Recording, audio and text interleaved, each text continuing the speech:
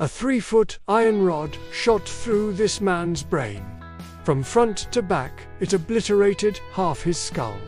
Yet, he just stood up, walked away, and lived for 12 more years. This bizarre accident changed neuroscience forever.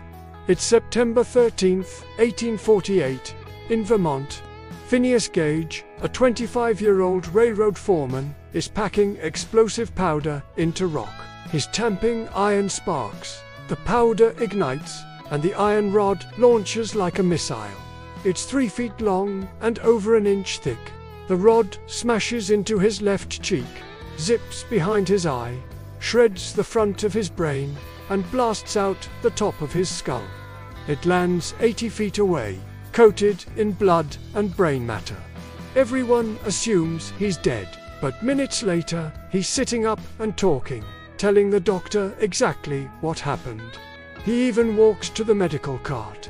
The doctor can literally see his brain pulsing through the hole in his head. Incredibly, Phineas asks when he can go back to work.